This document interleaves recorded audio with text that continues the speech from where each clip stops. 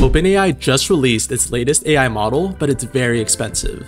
Let's dig into why this latest O1 Pro model costs up to $200 per month. OpenAI's latest model, O1, will replace O1 Preview, the model that was available to us back in September of this year.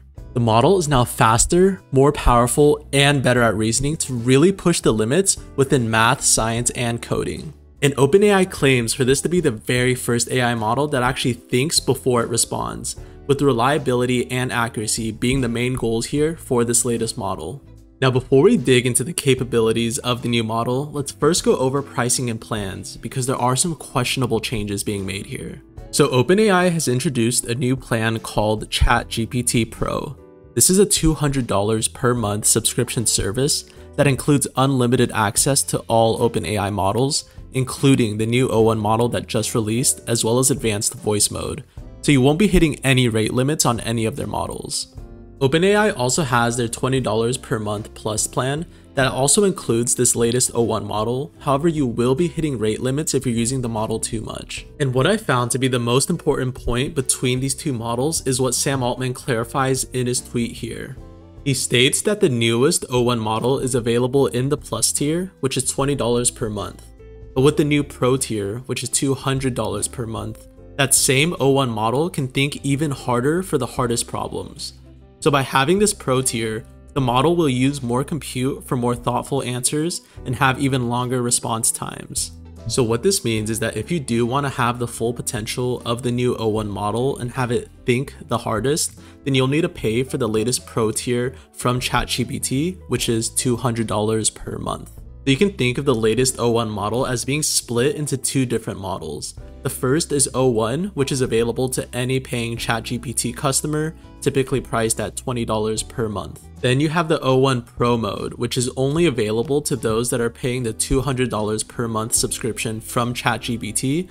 But with this, they get access to a more powerful model as well as unlimited use of this new powerful model. This is, however, a steep price given that GPT Plus is only $20 per month, making this new Pro plan 10 times more expensive. So theoretically, OpenAI seems to believe that their new Pro plan is 10 times more valuable than the Plus plan, but I seem to disagree. For the vast population, I would stick with the $20 per month Plus plan, and here's why.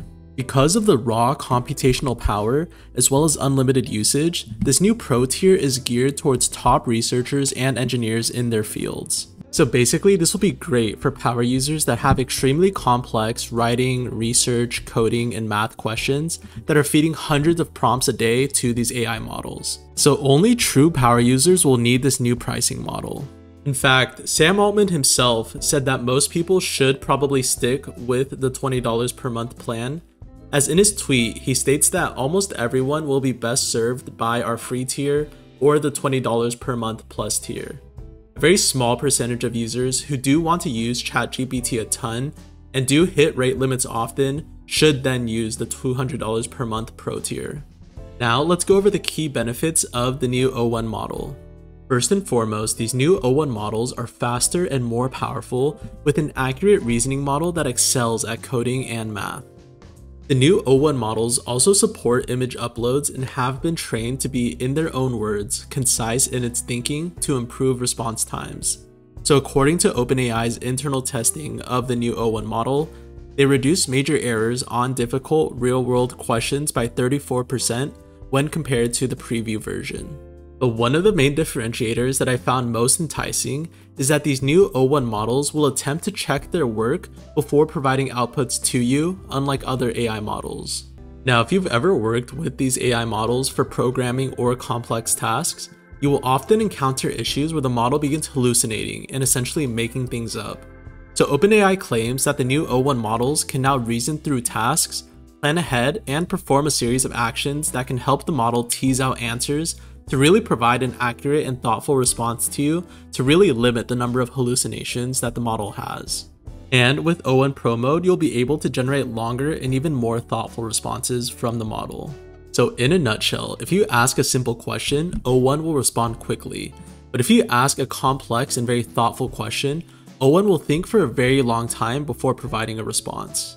OpenAI themselves have stated that the O1 Pro model performs better on challenging machine learning tasks within science, math, and coding.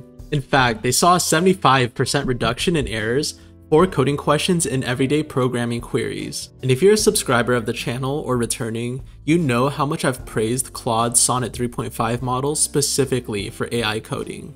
So I will be doing some very diligent stress testing of the new O1 Pro model to see how well it competes compared to Claude for complex coding tasks and even building out full stack applications. But from what I've seen initially, I still think that Claude Sonnet 3.5 is the strongest coding model on the market, whereas the new O1 model seems more suited for a wider variety of use cases, not just coding. It seems that Claude has really focused and honed in on their niche of coding-focused AI, whereas OpenAI is trying to make an AI model that's suited for everyone in every industry. Now, let's look at the actual benchmark scores of all the new O1 models. Here, OpenAI has provided 3 different performance benchmarks across math, science, and coding. The 3 models being tested is the O1 Preview model, which we've had for a while now. The second model is the O1 model, which I mentioned is available to any paying ChatGPT customer, and the third model is the O1 Pro Mode model, which is only available to those paying $200 a month for GPT Pro. So running down the list, we can see that the Pro mode clearly excels in competition math, while only being marginally better at coding and PhD level science questions. But OpenAI then ran a second test that uses a stricter evaluation setting where a model is only considered to get something right in 4 out of 4 attempts, not just 1. The second test is meant to show which model is most reliable, because if the model can produce the same exact correct answer 4 times in a row, then you'll have more confidence in the model's abilities. And as we can see, the O1 Pro mode really shines here, which is most likely due to the extra compute power available in these models. So if you do want the most accurate and reliable model from OpenAI, then you will need to pay the $200 per month premium price tag. Now, let's see the O1 model in use versus the O1 Preview model by the OpenAI team themselves. So on the left and right, we have the O1 and O1 Preview models, and we're asking both of these to provide the list of Roman emperors in the 2nd century, including dates and accomplishments. And in this example, O1 responded about 60% faster than O1 Preview, but this is variable as the times will change slightly each time you try this out.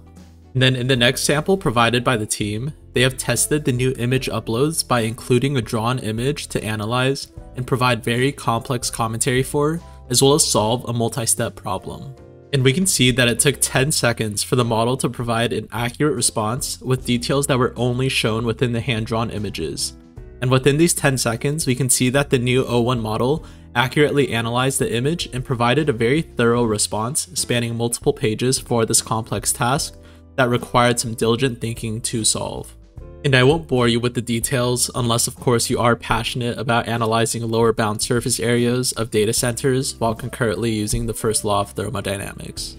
But the key point to note here is that O1 accurately analyzed the image and utilized all aspects of the image, despite it being 100% hand-drawn. Now let's go over my personal experience running through these models. And like I mentioned, I do need to thoroughly stress test the new O1 and O1 Pro models. However, this is what I found from just a variety of different prompts that I provided. The new O1 Pro model definitely wins at complex reasoning.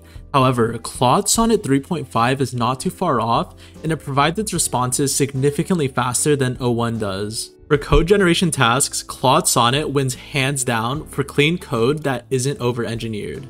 For mathematics, O1 Pro seems to handle complex math tasks better, but I'll be the first to admit that I'm not a PhD level math expert, so this was a bit hard for me to judge.